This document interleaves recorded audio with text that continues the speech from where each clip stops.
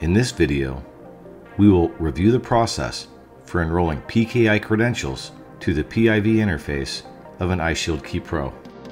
We will then demonstrate the process to perform local authentication to Windows.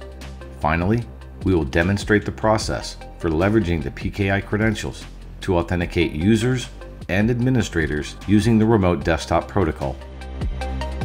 We will begin the process by enrolling the credentials using the Certificates plugin to the Microsoft Management Console. Additional details to this process are described in the Swissbit how-to video series. You will find a link in the description below. We will adhere to best practices by performing this enrollment as an enrollment agent who has been authorized and issued special credentials to issue PKI certificates to smart cards and smart keys.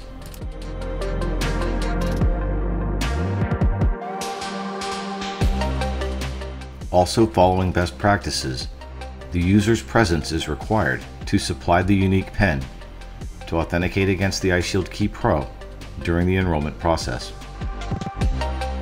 Following completion of the enrollment process, the user may use the iShield Key Pro to perform login to any workstation on the domain.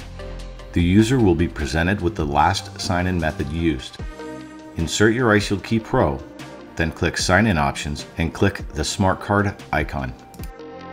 Provide the PIN and press Enter. The newly issued certificate will be validated by the certificate authority, and upon validation, you will successfully authenticate to your Windows desktop.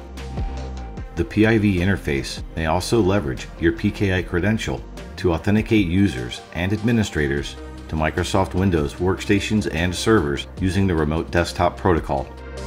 As with local Windows authentication, RDP will remember the last successful authentication method used. If Smart Card login is not presented, simply click More Choices, then select Smart Card from the options displayed. The target system will validate the certificate on your iShield Key Pro and load the remote desktop. Thank you for watching this demonstration video. Swissbit looks forward to supporting you on your multi-factor authentication and passwordless journey.